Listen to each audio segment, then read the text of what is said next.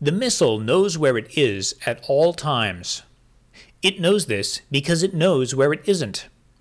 By subtracting where it is from where it isn't, or where it isn't from where it is, whichever is greater, it obtains a difference or deviation. The guidance system uses deviations to generate corrective commands to drive the missile from a position where it is to a position where it isn't, arriving at a position where it wasn't, but is now.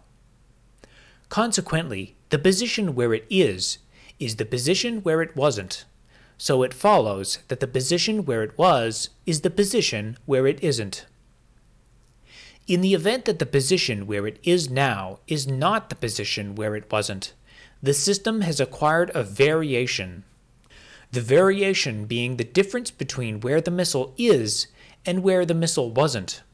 If the variation is considered to be a significant factor, the missile guidance logic system will allow for the variation, provided that the missile knows where it was or is not now.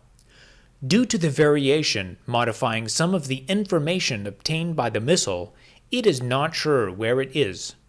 However, the thought process of the missile is that it is sure where it isn't, and it knows where it was. It now subtracts where it should be from where it wasn't, and adds the variable obtained by subtracting where it isn't from where it was.